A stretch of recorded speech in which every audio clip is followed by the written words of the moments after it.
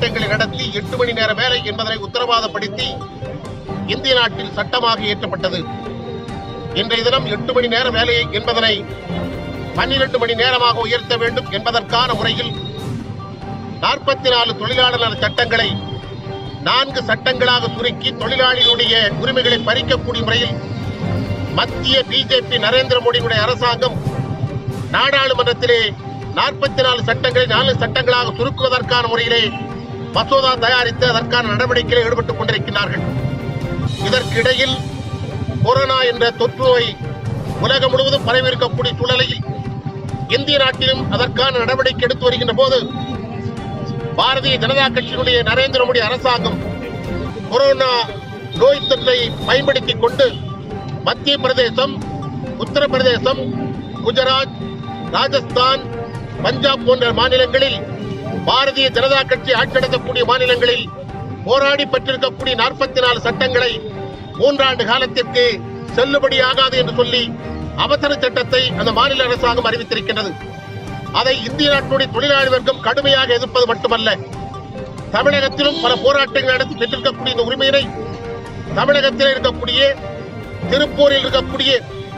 வெளிநாட்டிற்கு உற்பத்தி செய்யக்கூடிய, தயாரிக்கக்கூடிய அந்த தொழில் அதிபர் சங்கத்தினுடைய தலைவராக இருக்கக்கூடிய சக்திவேல் அவர்கள் தமிழ்நாடு முதலமைச்சரிடத்தில் 8 மணி நேர வேலையை 12 மணி நேரமாக உயர்த்த வேண்டும் என்பதற்கான முறையிலே மனுவை கொடுத்து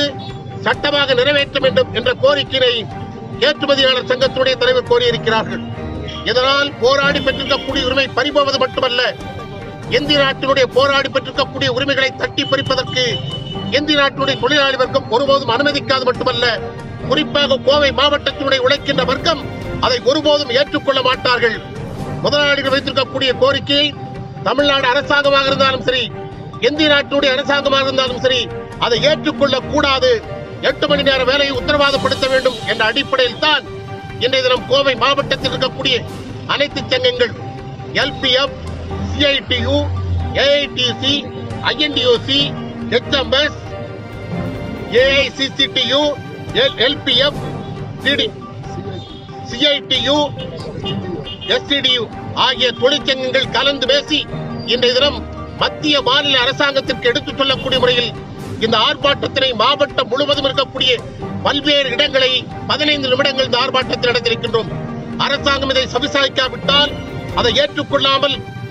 8 மணி நேர வேலை என்பதை உத்தரவாதப்படுத்தாவிட்டால் மீண்டும் இந்திய நாடு முழுவதும் 22ஆம் தேதி தமிழகத்தில் மட்டும் 10,000 இடங்களில் மட்டுமல்ல, இந்திய நாடு முழுவதும் இருக்கக்கூடிய பல லட்சக்கணக்கான தொழிலாளர்கள் கலந்து கொண்டு 8 மணி நேர வேலையை உத்தரவாதப்படுத்த வேண்டும் என்பதற்கான போராட்டத்திலே ஈடுபடுவார்கள் என்பதனை தெரிவித்துக் கொண்டு இது முதற்கட்ட போராட்டமாக தொழிற்சங்கங்கள் அறிவித்திருக்கின்றன. உடனடியாக மத்திய மாநில அரசாங்கம் 8 மணி நேர வேலை என்பதனை உத்தரவாதப்படுத்த வேண்டும் என்று கேட்டுக் கொள்கிறோம்.